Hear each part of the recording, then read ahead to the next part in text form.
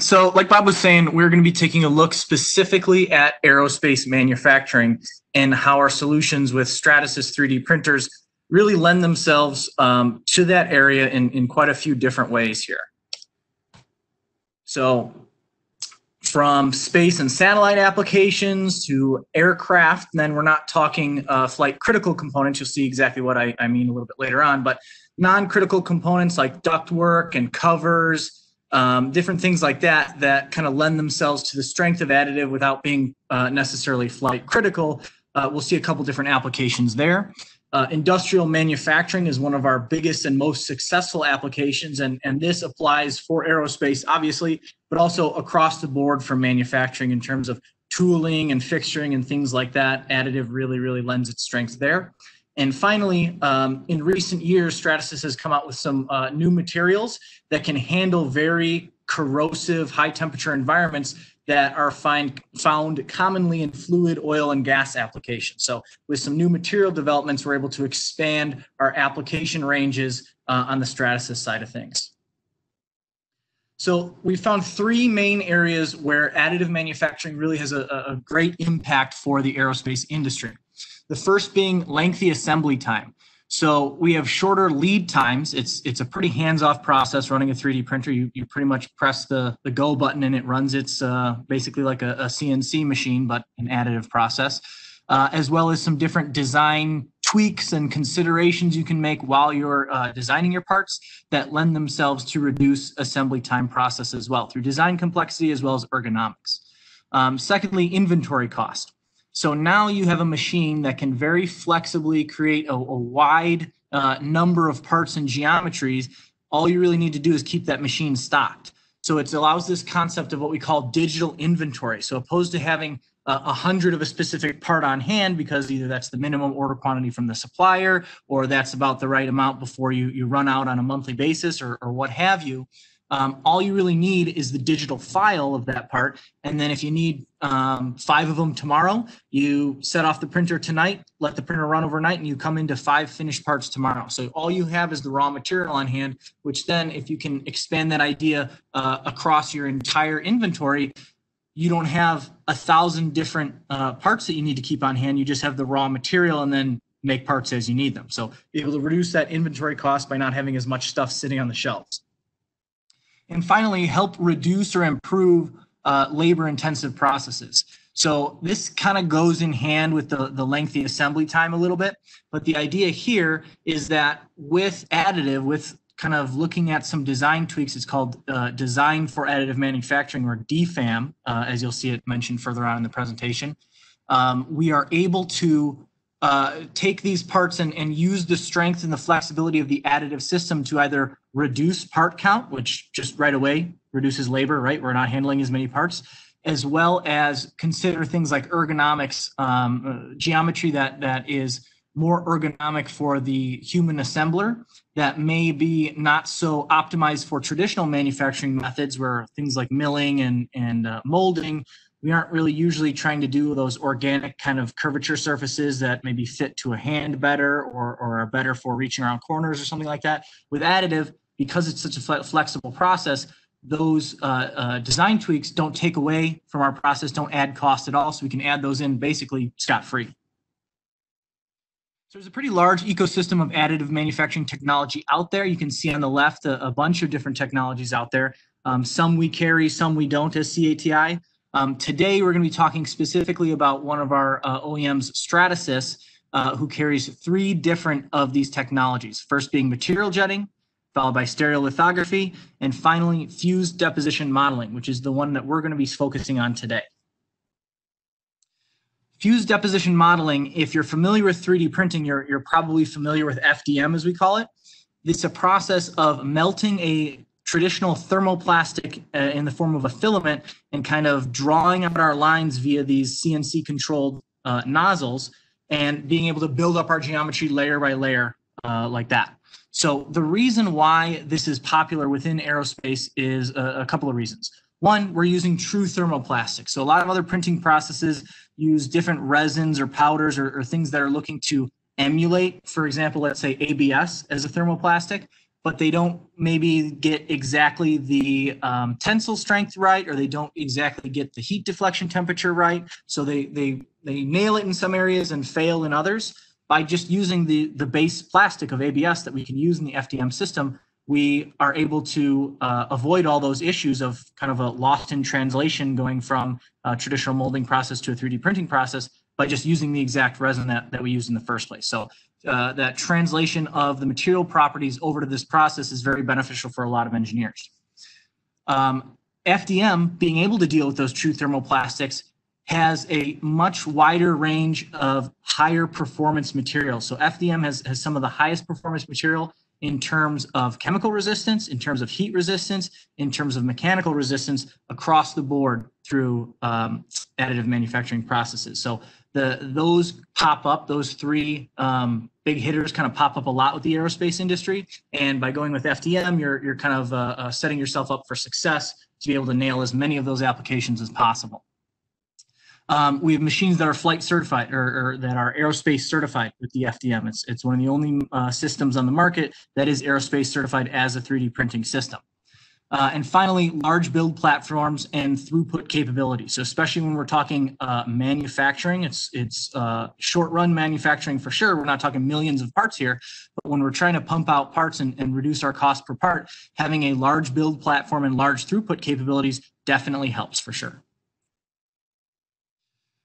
The three main application opportunities we see within aerospace are, first off, functional prototypes. So this is where we've got a concept modeled up in our 3D modeling program, and we're just looking to get a prototype and try it out. And it's most likely not going to be our final process. We're going to use some sort of a carbon fiber or fiberglass layup process or molding process or what have you.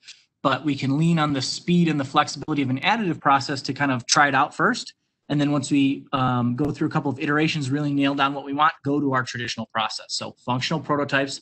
Next is tooling and manufacturing aids. So this is where we're actually using the printed product as a tool out on the shop floor. So this is what it is. It's printed. We go out there, we use it. It's not a interim thing that we're testing things out. We are using that printed tool in our manufacturing process. And finally, flight componentry. So this is what I was talking about before, where we actually are printing parts that go on aircraft today. They're non-flight critical, like I said, things like ductwork, shrouds, things like that. But being able to get some of those parts, the benefit of additive, even though it's not 100% of the parts in the plane, we're still getting a really good bang for our buck by not having to make tooling for all these different previously molded parts. We're able to use the flexibility of the 3D printing system. So here's that DFAM, or design for manufacturing or for additive manufacturing I was talking about before, and kind of a look at where in the process does this kind of have the best bang for your buck. So if we're looking at the left at rapid prototyping, the goal of rapid prototyping is a rough draft, right? We're going to go to a molding process, we're going to go to a milling process, and we're going to make 1 million of these things. But we don't want to have to pay for a mold and wait for a mold to be made. We want to be able to print it on the printer, test it out, and then decide that that's what we want for our mold. So designing this part for the 3D printing process doesn't really make too much sense. You're only going to make, worst case, something like 10 or so prototypes, whereas you're going to be molding 1 million of these. So where do we want to optimize our design? For the process that's making 10 of these, the process that's making 1 million of these. We still want to keep our design optimization for that molding or that milling process. If there are things we can tweak that don't hurt the molding or milling process and help the printing process, by all means, knock yourself out. You're going to get a little bit better bang for your buck out of there. But in generally speaking, we're not really focused on design for additive manufacturing at the rapid prototyping stage.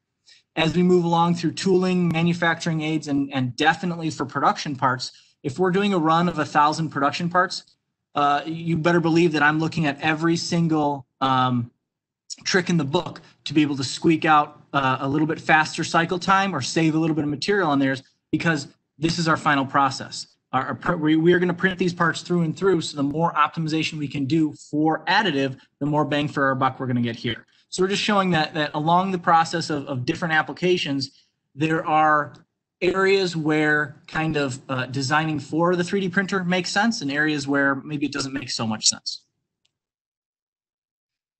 Couple of trends we've seen in aerospace and how additive really lends itself to these trends. So first off, being lightweighting. Obviously, every pound you can save in terms of aircraft is definitely great when your goal is to fight gravity the entire time. Assembly reduction for reduction in labor costs and labor time lead times, and feature integration. So this is a kind of unique one we'll talk about, kind of going along the same idea of assembly reduction, but in a neat way. So with lightweighting, you see all these parts I've got up on the screen here, all sorts of lattice structures, things like that. You definitely could, at least some of these, go about a traditional milling or molding process, depending on the complexity. But the more that you try to save weight in the design for those traditional processes, the more you are paying for it on the front end in terms of either tooling or cycle time with like a mill or something like that. So you are paying more to get a better performing part out. With these lightweighting processes, you're looking at, like, let's just throw some numbers out. If you can get like a 50% weight reduction and still have like 90% of the strength of the part if it were a solid part. So generally speaking, especially for milling and molding, you're not going to see this too often. It's going to be more of a solid part where the outer shell is the shape of the design and it's just solid through and through. With the printing process, however, these lattice structures are obviously really great for our end result to save on weight, but during the printing process, this increased design complexity, which definitely looks increased complexity and visual complexity, is actually better for the 3D printer. We're putting down less material, which means, one, we're saving on material cost, and two, we're saving on processing time because we don't have as many cubic inches of material to force through that nozzle and make those tool paths. So although it looks more complex on the front end, from a manufacturing and a production standpoint, it's actually better for the 3D printer. So now we've kind of got this 2-for-1 deal where we're getting a lighter part and we're getting it faster and cheaper by using a 3D printing process. So you can see how this really lends itself to aerospace manufacturing by having pretty much everything you could want for optimizing a part. Reduce cost, faster time, better performance. With assembly reduction, this is, again, along the terms of designing for the process you are using. So you can see on the bottom left there, that part is made out of a bunch of milled flat stock, and a little bit funky stuff going on with the angle block up right, but mostly milled flat stock, right? And this was obviously made with a traditional machining process. And it was designed for that process for ease of machining for the operator, as well as reduction in scrap, right? We don't want to be milling out huge chunks of metal. It works good, but you can see the assembly time and the increased design complexity by having all those different components and all the different bolts that need to be assembled together. Whereas you can see that same part in the middle of the screen, right above that, was just printed all pretty much as one piece minus the nameplate at the top. So because we are building from the ground up with an additive process as opposed to a subtractive process, we can kind of just design exactly what we want and go with it from there. So it comes out basically assembled is the idea of this part right here. Comes out of the machine, assembled, ready to go, pretty much no hands-on time, maybe a little bit of support, cleanup, things like that, but nothing compared to the one down below. So we're able to utilize the fact that this is an additive process as opposed to a subtractive process to reduce our assembly time and labor. Finally, feature integration. This is one of my favorite things. Whenever I see an application that we can lean on for this come across my desk, I always get excited. This is where we are using the flexibility of the additive system to integrate a feature into the part. And what do I mean by that? Here's a couple examples. So in the top middle of your screen, those kind of upside down Y looking parts, those are vacuum grippers for a robotic arm. So that piece would come to a sheet metal part that was bent at 90 degrees and vacuum it up and move it around the work cell. Traditionally, this was a machined part, several pieces, and had all sorts of vacuum tubing running down the arm, going to the port so that we could create a reliable vacuum suction so we can move the part. With the printing process, we actually were able to put those vacuum tubes inside of the part. Again, something that would be very difficult to do with a subtractive process, but additive, actually, it's better because we're laying down less material, right? So you can put those vacuum channels inside the tool itself and not have to worry about, one, sourcing extra parts for vacuum tubing, and two, having kind of the loose tubing jangling around the part as it's working around the work cell and creating potential hazards there. So we integrated the feature of those vacuum tubes within the robotic gripper itself. The other one I'll highlight is on the top right. This is a molding insert. So we are injection molding with this. With injection molding, you always want to pull as much heat out of the mold as quickly as possible for two reasons. Reduce your cycle time, which increases your throughput, as well as reduce your scrap rate. The more we can evenly pull heat out of that mold, the less chance we have of uneven warping or unpredictable warping going on. Again, same concept as the vacuum tubes. We can put these cooling channels inside of this part during the printing process. And so we can have this really crazy corkscrew cooling channel going on that through traditional methods would be impossible, but it's really optimized for pulling the heat out. And again, really no skin off the 3D printer's back. It enjoys it. It's laying down less material. So a bunch of cool different features like that going on where we can lean on the strengths and the flexibilities of that additive process to kind of get a little bit of extra bang for our buck out of that. So let's look specifically at what kind of FDM solutions we have with Stratasys. So again, to review, the reason why we're looking at FDM and why FDM is so popular with aerospace is the high throughput, low cost, material versatility, it's unattended, and no added cost for design change, right? We don't have to wait on tooling to be made. We don't have to pay for a new tool. All we have to do is a couple of clicks in our CAD program to change our file.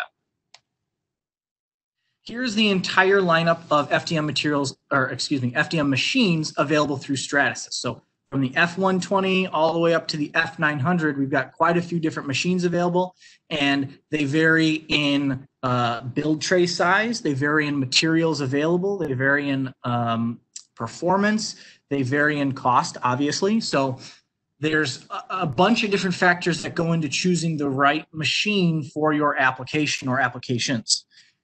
We've got the F900 circled in red here. This is the machine that is aerospace certified. So if you're trying to do something, you're trying to print end-use parts that are going on an aircraft, you're going to be going with the F900 system. And we'll talk about this in a little bit more detail in the following slides. If we're doing things along the lines of prototyping or manufacturing aids like we've been talking about, things that don't need to be aerospace certified but are still useful for the aerospace industry, then you could use any other machine on this list, depending on materials and size and things like that. But it really opens up the door. You really only have to use the F900 if you're going for that certified process. So talking more in depth on that F900, it's F900 AICS, or stands for Aircraft Interior Certified Solution. So this was designed specifically for the aerospace industry. There is an F900 machine that is non-interior certified solution, that they actually started with that and really ramped it up in terms of machine reliability and repeatability, as well as material traceability and repeatability on the resin side of things. So breaking this down into very, very simple high level, what does this mean? It's a specifically configured F900 Pro. It has consistent, reliable material properties through the certified Ultim 9085 material. So it's this one machine and this one material that are certified through the aerospace process. It also comes with a toolkit for calibration. So normally, if you're going with an F-series printer, they don't come with or require these added calibration tools. But because of that certification process, this toolkit is required to make sure that your machine and your material are staying within that certification range. So the areas of opportunities with this machine, like I said, the non-flight critical components, where we can still get a lot of benefit from the flexibility and the toolless operation of the 3D printer. So electrical housings, clips and clamps, environmental control system ducting, air filter boxes, all these things that are traditionally plastic molded pieces can now be printed. And the reason why this is good is because depending on the run size or the inventory size that they need for these parts, they're generally not going very high runs where it would make sense to get a metal mold because we're making 1 million or 10 million of these parts. They're not getting anywhere near that many planes that they're making a year. Maybe they're making 1,000 or 10,000 or something like that. And being able to print those out on demand as opposed to have a tool made, the whole process of prototyping and tweaking and iterations with a tool versus doing it with a 3D printer, as well as the digital inventory bonus that we talked about, printers really lend themselves to this kind of an application. Here's a look at the different performance standards comparing the, first on the left, we're looking at the Ultim 9085 certified grade versus the previous uncertified grade. So you can see that on the left, the uncertified grade was a little bit weaker in terms of tensile strength and had a lot more variability. Whereas once we went to the certified grade, it has more traceability, higher tensile strength, and a much tighter range of repeatability. So that's the kind of testing results that was needed in order to get that aircraft certification. On the right, we see a mechanical repeatability testing by technology. So we're not just looking at FDM here, we're looking at multi-jet fusion, SLA, SLS, all these different potential technologies for the aerospace industry. And what this is telling us is that not only is FDM one of the higher strength options, it's also one of the best repeatability options. So it really lends itself at the top of the pack of all these different technologies of what we really are looking for in aerospace applications. Here's two examples of some flight certified components. So the Airbus parts on the left, this is a bracketing system. So again, something that they traditionally would have molded or maybe made out of sheet metal and had to assemble a bunch of different parts here. Now they can be printed in vastly reduced number of parts and lean on that flexibility of the printing system.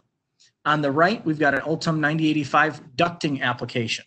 So this is great because, again, the flexibility and lack of assembly required here. This was a multi-part assembly before. It can be printed in 2 or 3 pieces here. You can see the 2 different angles of the duct are printed in different processes and then bonded together afterwards, as well as the flame, smoke, and toxicity for the Ultim 9085 material, as the material properties indicate. So how do we go about choosing what machine is best? We don't start there at all. The first thing we look at is the application. What are you trying to accomplish? And what are your application critical variables that we need to be able to perform to? So first we look at the application. From there, that defines what material characteristics we need. Do we need something that's rubber-like? Do we need something that has high strength, corrosion resistance, high temperature? Whatever is demanded from your application, that will help us figure out which technology we need to use. Once we've figured out the technology, we can start getting into the more mundane aspects like, okay, what kind of part size are you trying to make? How many parts are you trying to make at once? And those kind of questions will lend themselves to what machine we need to go with. So we start with the application, we work our way towards what machine we're looking for. So you see on the right an example, if we're looking at high temperature thermoforming, obviously for our material characteristics, we need something that is high temperature resistant or else it's going to fail right away. And something with printable air channels would be nice. So we don't have to come back as a post-process to machine air channels. FDM lends itself to that. It's a naturally porous material, so the entire surface has a nice, even, clean vacuum pull all across it. And we have high temp materials, so fits really, really nicely. Based on the other nitty-gritties of the application, we decide that the Fortis 450 is the right machine to go with. So let's take a look at a couple of specific materials from the Stratasys FDM material portfolio. We've got it kind of broken into standard plastics, engineering grade plastics, and high performance specialty. This is the Ultim 9085 we've been talking about. This is a PEI thermoplastic. It is the one that is aircraft certified. So it has excellent strength to weight ratio, heat resistance, and high impact strength. So it's a really good all-around material where, which is the reason that they chose it for the aerospace certification. It's a very long, very expensive process to get materials certified for the aerospace industry. So they tried to find one that would cover as many bases as possible because they didn't want to or weren't able to certify all the materials of their portfolio all at once. Additionally, it is FAA certified for FST, or flame, smoke, and toxicity rating. Next up, we have ABS ESD7. ABS, a traditional thermoplastic. If you're familiar with thermoplastics, you're probably familiar with it. ESD stands for electrostatic dissipative. So this is great for sensitive electronic applications where if you had the sort of static electricity that would build up on a normal plastic part would potentially damage your electronics. With this resin, that doesn't happen. The static is dissipated very quickly and easily, allowing for safe handling and processing of sensitive electronic components. Next up, we have our Antero resin. This is a PEC-based resin, and it really lends itself to high temperature and high chemical resistance applications. It has pretty good strength. We have other materials that are stronger. We generally recommend this one for the chemical resistance and high temperature applications. Next, we have ST130. This is actually one of my favorite materials because it utilizes all the strengths of the additive process, but doesn't have an additive output at the end of it. You're not holding a 3D printed part in your hand. So what we're doing is this is for layup or wrap tools. So the first part you see on the left, that's the part that comes out of the printer. From there, we wrap it with carbon fiber. And then in order to get that material out, we soak it out with a material removal solution. The printing is very, very accurate for all that complex curvature, something that would probably either need to be milled and a lot of operator time and expertise to get those tool paths right on for a milling machine, or done by hand, which then is very touchy in terms of quality. Additionally, like we were talking about the lattices for weight reduction, we can use those same lattice structures to allow fluid to flow freely through there. So we've got kind of water channels already built through that part, which really allows us to soak that out super, super fast, as opposed to a solid brick of material that would take a lot longer to soak out. Increase the surface area that we're attacking at once. So we're using this for complex layup tool applications. Nylon 12 carbon fiber. This is our, if we're looking at a very mechanically demanding application, this is the material I always look at first. It's extremely tough, has an extremely high stiffness to weight ratio. It's a nylon 12 base resin with carbon fiber chopped filament as reinforcement. So it's a composite material that we're able to 3D print. It's really, really great for any sort of high stress, high loading application. It really holds its shape and is extremely, extremely stiff. We have another Antero that came out recently. This is similar to the Antero we talked about before. It's a PEC-based composite, but it has ESD properties. So now if we need high temperature and high strength as opposed to the ABS ESD, we now have this Antero ESD option. Where can we use this on the manufacturing floor? All the different benefits and techniques that we've learned about so far through this presentation. I'm just going to touch on a few very quickly.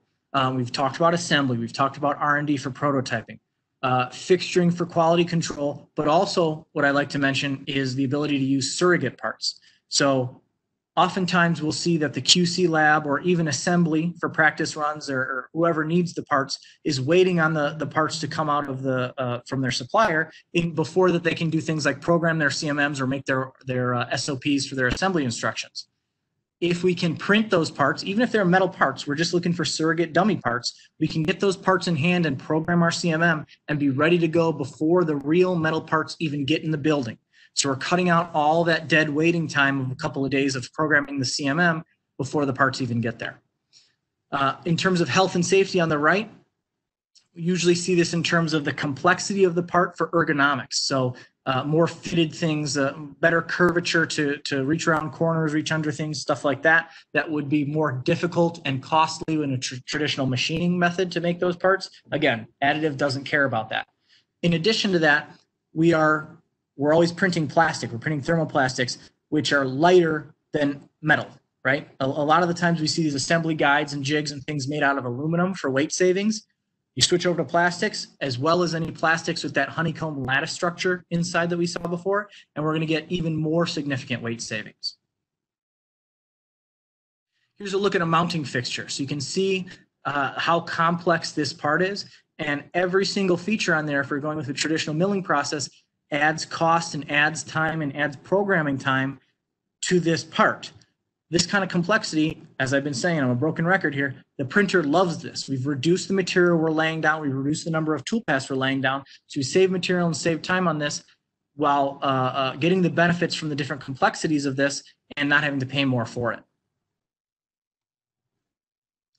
Drill guides. So these are great for quick things like we saw that nylon 12 carbon fiber in the top right. Is this something that could be machined pretty easily? Yes. It's nice to be able to drop it on the printer and not have to worry about it. Where I see this having a huge benefit is in the bottom right picture. Now we can make these drill guides that hug right up to complex surfaces. So this would be a multi-axis milling kind of process if we were trying to make this out of aluminum, to get that curving surface and hug right up to it properly with our alignment kept intact with the drill guides. Doesn't matter for the printer. It's going to print out that complex geometry very easily and very quickly while keeping the accuracy that we need for the drill guide locations. Let's go through a couple of specific tooling applications here. So here's a nylon 12 carbon fiber tool that we used for a 500 part run on about 1.5 millimeters or 60 thousandths cold rolled steel. And you can see an example of the part that was finished on the right there.